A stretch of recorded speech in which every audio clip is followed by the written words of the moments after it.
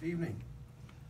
I met Oliver Sacks in 1951 when we both went up to Oxford to the Queen's College. Oliver to read medicine and I to read history. I went to Queen's College because my school, which was Clifton College, offered a closed scholarship.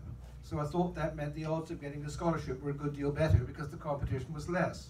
I think it's a very good way of planning your life. Now, Clifton was known for having an exclusive Jewish boarding house and also for welcoming Americans. And both of these groups were among my friends when I got to university. There was one old Cliftonian in particular named Michael Tosh.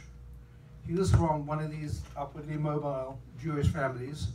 Both parents were professionals. His mother